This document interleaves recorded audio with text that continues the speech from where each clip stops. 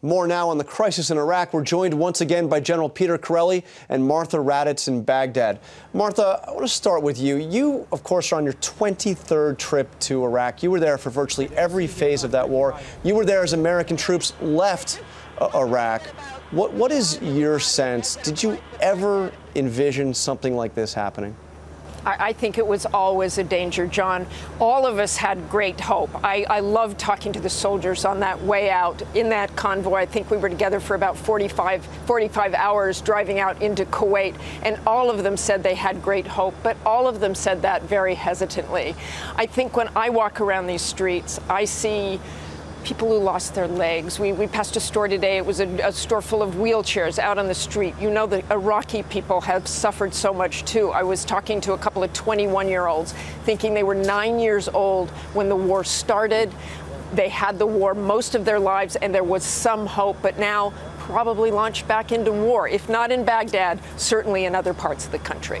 And General Karl, you spent 2 years of your life in Iraq, and you saw nearly 700 men and women under your command who lost their lives. What can you say to those families now as they see al-Qaeda on the move in Iraq falling into chaos? I don't really know what you say to those families. This has got to be so difficult for them. It's difficult for the almost 4,500 survivors who have lost loved ones in Iraq. It's difficult for all the wounded.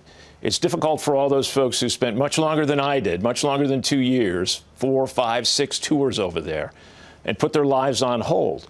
To see this happening is extremely difficult for all of us. I mean, does it mean it was all for nothing? Well, it really seems to be that way today. Hopefully things will get better. But I fear that, you know, we just celebrated the 70th anniversary of D-Day, and those great Americans, not only after the war, but on this anniversary, we were able to go back and see what their sacrifice and the sacrifices that they left behind were able to accomplish. I fear we have a generation of warriors that will not have that opportunity to ever go back to Iraq and really see what their sacrifice was able to provide for the Iraqi people. At least that's how it seems today. Martha, what are you hearing from the troops that you spent time with in Iraq? I know some of them have been reaching out to you. What are they saying? They're really terribly, terribly upset, John. I'm going to steal the words of one soldier because of kind of the same words I would say. It kills my heart. Well, Martha Raddatz, General Peter Chiarelli, thank you very much for joining us. We now honor our fellow Americans who serve and sacrifice. This week, the Pentagon released the names of 6 soldiers killed in Afghanistan.